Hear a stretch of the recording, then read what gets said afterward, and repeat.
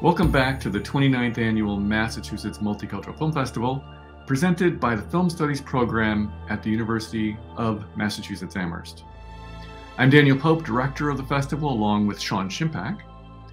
Nefeli Forni-Zabutaki is our assistant curator, and Laura McGough curates the 2022 MMFF with the theme of Indigeneities, presenting a season of global contemporary Indigenous film and media art. To provide an introduction for the next event in our festival on the early films of Tracey Moffatt, I'm pleased to welcome Traci-Ann Wint, assistant professor in Africana Studies at Smith College, with a PhD in African and African diaspora studies at UT Austin.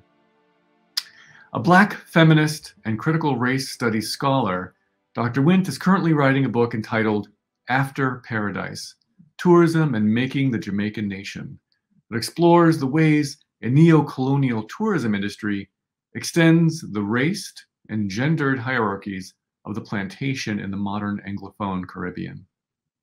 She's also a published poet and an experienced television producer.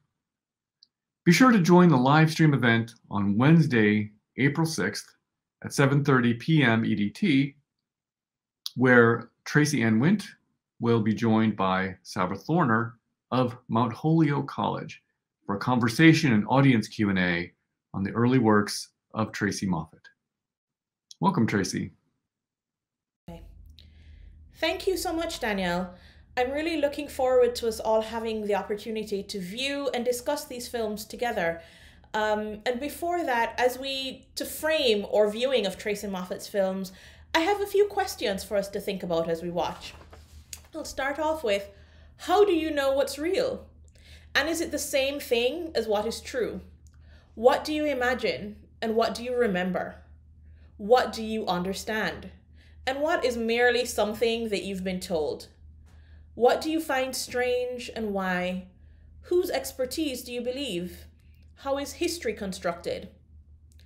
Playing with ideas of reality and imagination, Tracey Moffatt's work asks us as viewers to see beyond expectation, to disabuse ourselves of our preconceived notions of womanhood, indigeneity, memory, history, reality, and imagination, linearity, and time, and to understand something greater.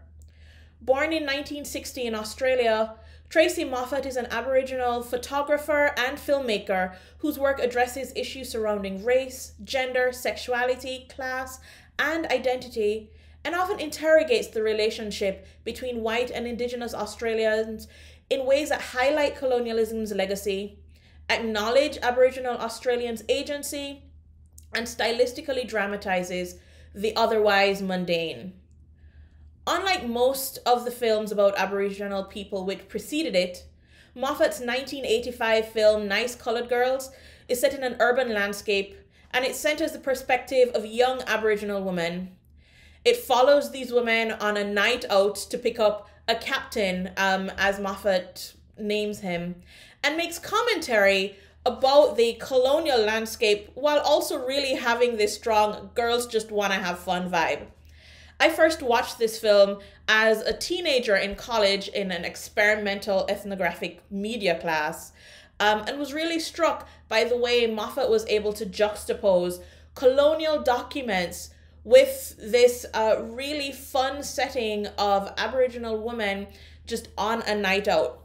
What Moffatt was able to do in this film is to show us a different kind of reality and ask us to question the stories that we've been told in the colonial documents and why they do or do not allow us to see young women's reality. Her 1990 film, Night Cries, also plays with this idea of the hyper-real and the hyper-fake.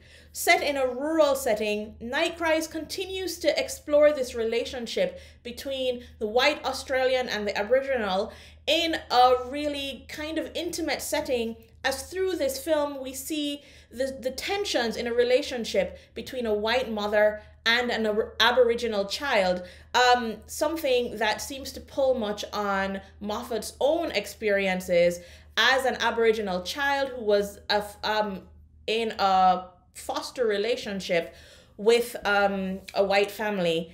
And even though she was able to maintain connections to her own family of origin, we can see in many ways the ways that she deals with what is a historical and societal kind of constraint, and also pulling on her own personal experiences, and asks us to think about what is real, what is fake, what is constructed within these relationships.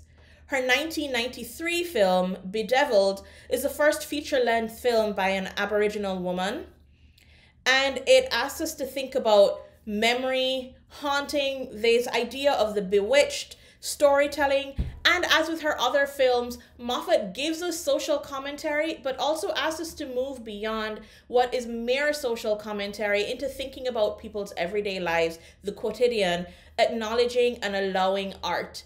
There is a way in which I think often for Indigenous filmmakers, for filmmakers or artists who are working in a space that is post-colonial, we have an expectation that everything should be stark commentary.